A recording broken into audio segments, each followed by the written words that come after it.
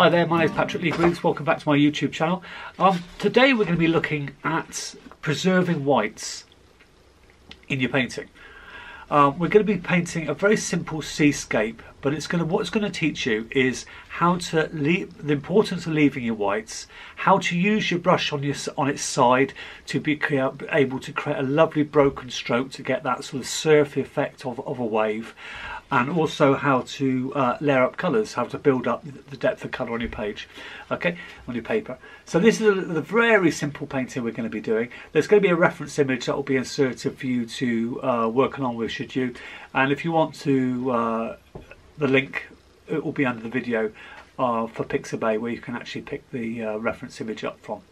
Okay, so let's not hang about. Let's get straight into the painting. It's like I say, it's really important to preserve your whites. Using gouache to paint in big areas of white on a watercolour is not my idea of fun, really. When you've got the white paper there that you can leave and use without any problem. Basically, you've just got a bit of forward planning.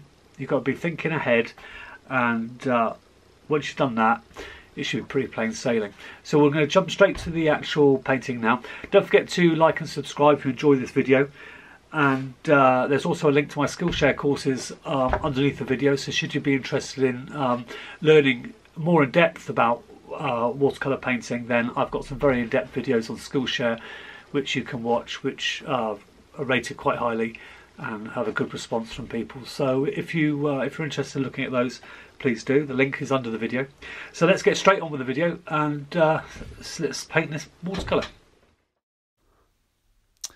Okay then, I'm just starting off with a mixture of Prussian blue and a little bit of cadmium red for the sky. And I'm going to go all the way down to where the wave is, and I'm going to use my little Chinese brush now just to start to paint the top of the wave. Now what I'm doing is I'm using the brush on its side. Adding more of the sky.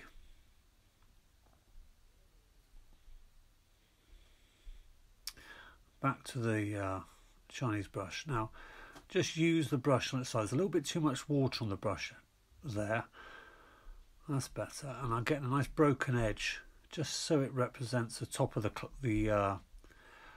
top of the wave. Get that nice broken edge.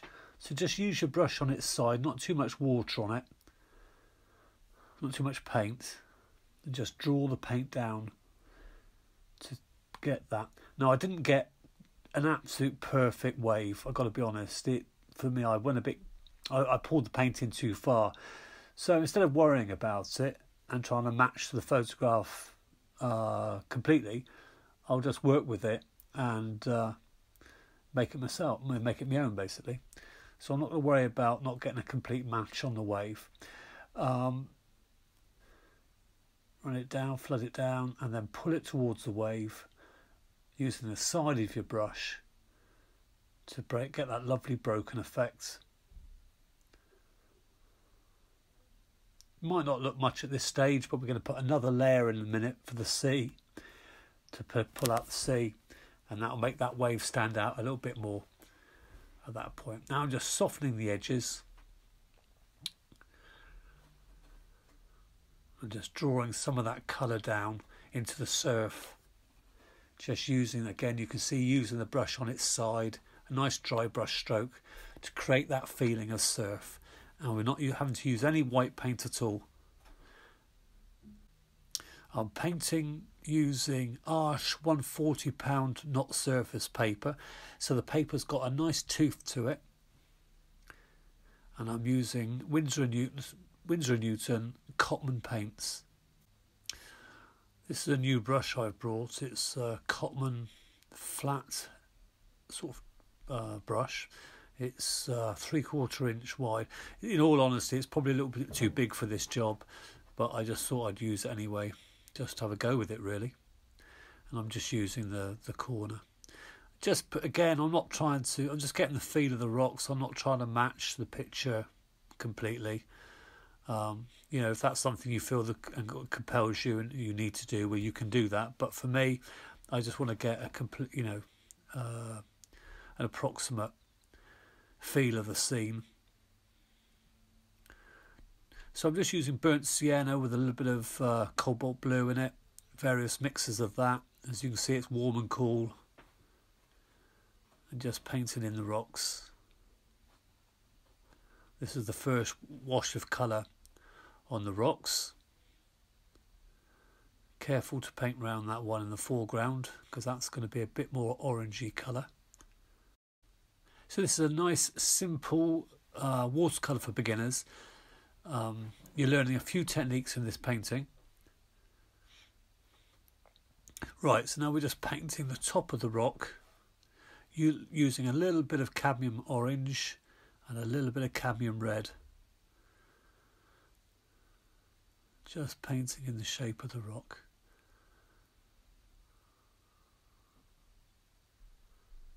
It's a lovely brush, this. And when I actually start using it on bigger paintings, I think I'm going to get some really nice effects with it. Really pleased with it. So how simple was that? So basically it's just a various wash of cadmium orange, cadmium red, and a little bit of cobalt blue for the water. Okay, for the sea I'm just using a mix of Prussian blue and Viridian, with a touch of cadmium red in there. I'm just going to make sure I get a nice straight horizon, not ruler straight, but just not slanted, going down on a slant if possible. And now again it's coming back up to the wave, trying to get that nice broken edge again.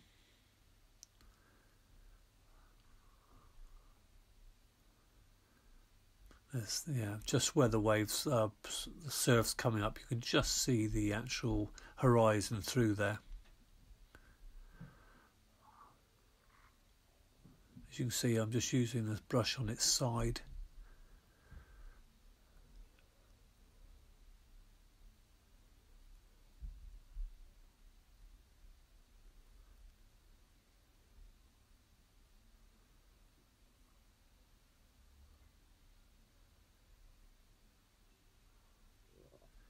Got to be careful here I don't eat into the white paper too much now and lose the size of the wave. I wanted that bit to remain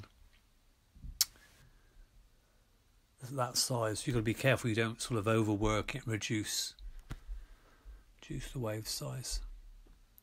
I'll get a little bit of lighter green here, just for interest.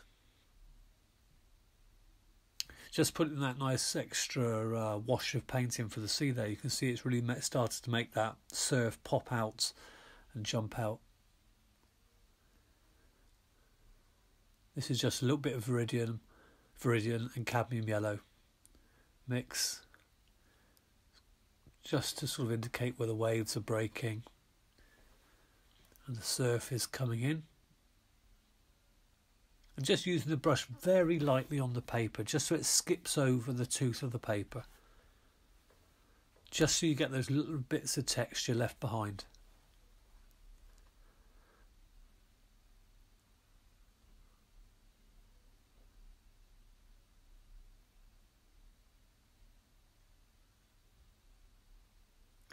A little bit of cobalt blue and magenta, just for a little bit of shadow, light, bright coloured shadow, just the wave, just to give it more form.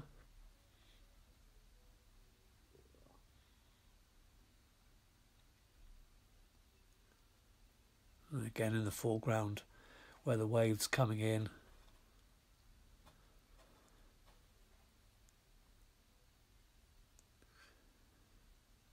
Try not to take your painting, to really improve at watercolour painting. This is what I found anyway. The minute I started to relax into it, I found I improved. The minute I started not really caring what the end result was like, just enjoying the process of watercolour painting, I actually found that I started to improve because I loosened up. I wasn't sort of sitting there praying for a great end result. I literally just kind of really didn't care what the end result was like. I just enjoyed mixing paint on the paper and enjoyed painting. and that way I found it really helped me improve very quickly, and automatically that made my style become an awful lot looser. So I reckon, don't stress over it, enjoy it. I'm just adding a few darks here to the rocks just to give them a little bit more form, and that's just a little bit of Prussian blue, I think, and cadmium red, and a little bit of viridian green in there, here and there. It's just a mix of darks from your palette.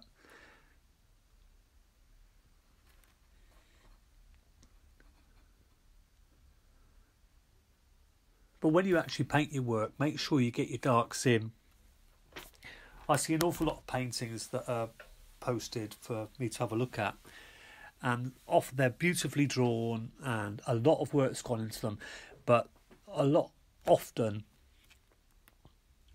they're missing the essential darks, and it's that balance of light and dark is what gives your painting impact. So that's worth checking. Look back at the reference image or your value sketch, whatever you did to prepare for the painting, and think, well, have I got my darks dark enough? I know why a lot of people don't put those darks in, and that's because they're so worried about ruining the painting. But that's how you'll improve, by not caring about ruining the painting, by literally thinking, well, I need to do this and I'll give it a go, and I really don't care what the end result is. It's just another part of the learning process. So I'm just putting a bit of shadow in the foreground rock, and that's just a mixture of cadmium orange, cadmium red, and a bit of cobalt blue.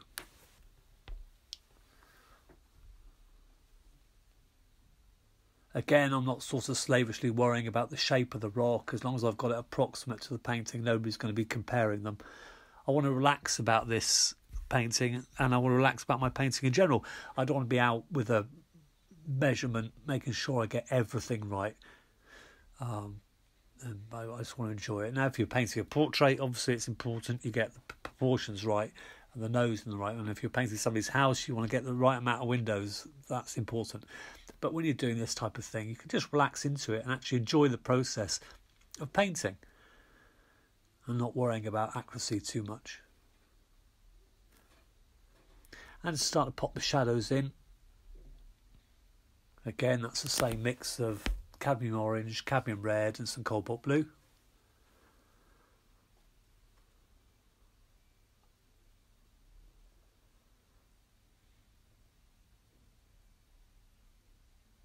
Now, this is a painting that anyone could have a go at.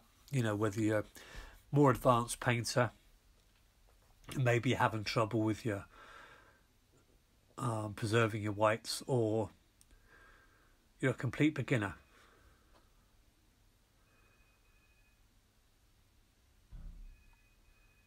It's really something you can have a go at.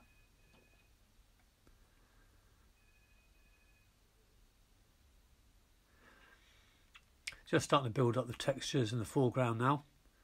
Again, that's the same mixture of colours, cadmium red, cadmium orange, and cobalt blue.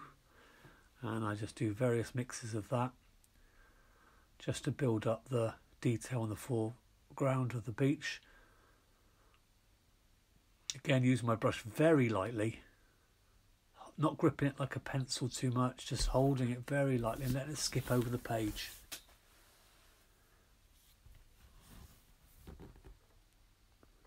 A few little rocks popping up in the surf. Fancy putting those in.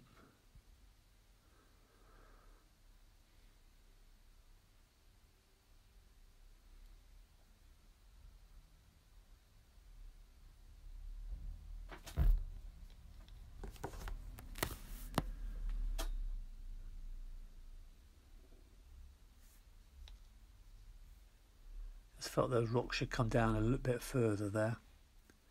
So again, I'm using the brush on the side to get a nice broken stroke, just so it looks like the water's pushing up against the rocks.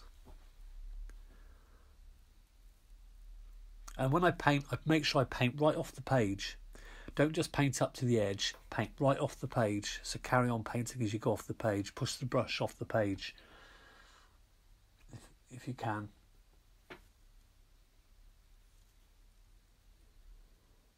Few darks going in here just to make those waves stand out a bit. So this painting is ultimately, it's got a lovely sort of impressionistic feel to it. It is a sketch, obviously. It's very quick, and you could spend a lot longer over it and get everything a bit more accurate, and the wave painted more realistically. But this is very much just a very loose sketch and a good starter painting. That's just a very dark mix of Prussian blue and cadmium red, and just pop it in to just indicate waves coming in, bit of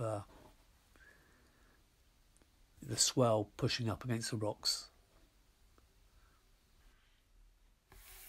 Okay, I've just zoomed out a little bit just to give you a better look at the painting. So I hope you enjoyed this little demo. Give it a go, and I'd like to. You can always come to my Facebook page. The link is underneath the video. And if you want to post your painting on the page, I'd love to see it.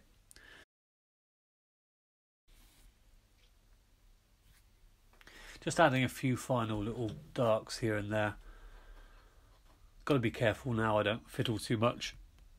And what we'll do next is just take the tape off and have a look, see what it looks like. Okay, there we go. There's the finished painting.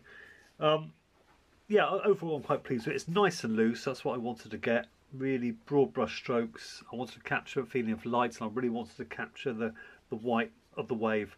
What am I disappointed about? Well, I'm disappointed about that I never got the size of the wave quite right. I would have liked it sort of splashing out a little bit more to the left. But, you know, I didn't want to start worrying too much about that at the time, because it would have meant just giving up and then starting a new painting, because I'd already painted over the white. But we've managed to create this painting without using any white paint at all, and this is a kind of, in essence, it's the beauty of watercolour. You know, you can utilise the white paper and use it to your advantage without using white paint. And it doesn't matter how big your waves are. Maybe in hindsight I should have preserved some whites out here where that wave's cresting, even though they're not in the picture, just to draw the eye out there a little bit more. And I could have done the same dry brush effect on those. I don't have to rely on white paint. I have got white gouache here, but I'm not even tempted to start painting it on those waves there, because, you know, I do use white gouache. I've used it in paintings for highlights, which is sometimes impossible not to lose. But and a lot of people use it very effectively, you know, in watercolour as part of their technique, which is fantastic. So I'm not saying you shouldn't use it. I'm just saying in this case, when you're painting pictures like this, don't rely on it for your waves. You can just leave the white paper if you plan ahead in advance. Okay, so I hope you enjoyed the video. Like and subscribe, and check out the links under the video. And thanks very much for watching, and I'll see you all again soon. Bye for now.